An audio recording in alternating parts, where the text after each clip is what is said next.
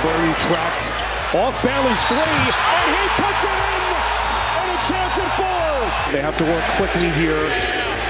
Throws in straight away, it's healed. That's good. The Pacers made 19 threes on 47.5% from downtown, and you could make an excuse for Boston saying that this doesn't happen often. But they made a catastrophic mistake against Indiana that ended up costing them the tournament. Let me explain. Coming into the game, they had the winning game plan: attack Tyrese Haliburton on defense whenever possible. Tatum has him on an island here, so he just takes his time, and look at the beautiful spin, finishing with the dunk. Again, there is absolutely nothing that Tyrese can do defensively against Tatum on this drive, as this is too easy for him and for the Celtics. Boston actually targeted Haliburton a bunch of times, and sometimes it ended with a roll at the rim, and sometimes there was a full-on switch on the perimeter and Boston guys tortured him in isolations. But whatever it was, these were all easy and high percentage points for the Celtics.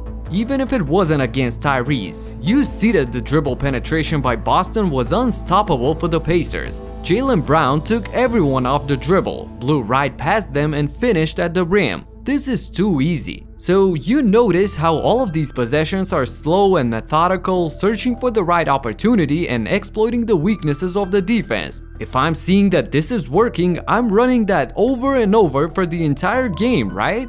Well, funny enough, for whatever reason, the Celtics fell into the trap of racing against Indiana, the team with the fastest pace in the league. This is what they do. Look at this lightning quick possession, starting with the rebound and the quick pass to Tyrese, and he takes off the other way. The defense is scrambling to get set, and Haliburton just flips it back to Buddy Hield, and he launches it from way downtown, hitting nothing but the bottom of the net. Again, the rebound by Tatum, and the Pacers are storming down in transition. Jaylen Brown gets caught up in the paint, and that's all that Bruce Brown needs to let it fly and knock it down. So, falling into this chaos, the Celtics started jacking up three-pointers, with a lot of them being completely forced up and unnecessary. Tatum has the much smaller Nembhard on him, with everyone spread out and the paint wide open. Why in the world is he chucking this up and bailing out the defense? Again, this is Haliburton on him in the clutch. Why settle for the contested jumper instead of driving inside and either finishing, or if a double team comes, he'd create a much better wide open look.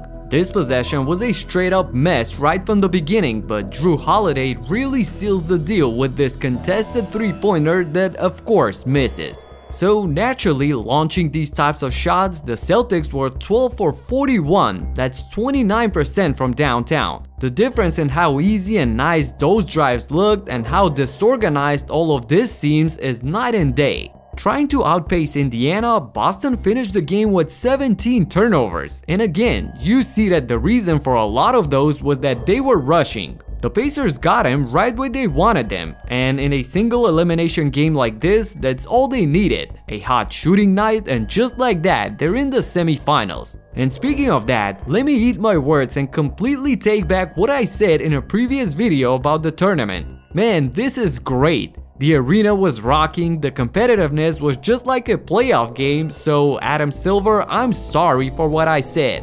Actually, I still think that nobody cares about the group stage, and the courts are still hideous and an injury hazard for the players, that's still a fact. But the final day of the groups and the elimination is absolutely phenomenal. Here's a reminder of the chaos that took place on the final day of the group stage. Talk to you in the next one. Peace out.